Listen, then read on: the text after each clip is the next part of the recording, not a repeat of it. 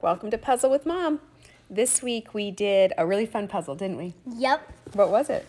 It was like this fun little squirrel puzzle, and my favorite part was the little squirrels that are popping out, and they had numbers on it and colors on the shirts. Like if they had brown or red or purple or yellow, the next to them, that would be their color. And Like their crayon? yeah. And, It was pretty cute, huh? yeah, and the numbers, there are numbers, and the numbers are just like cute. Like you could find 1, 2, 3, and 4. So I think this is a very fun puzzle. I liked it. It was a floor puzzle, huh? 36 pieces. Super Yeah. fun. Give me 5. That was awesome. Have a good day.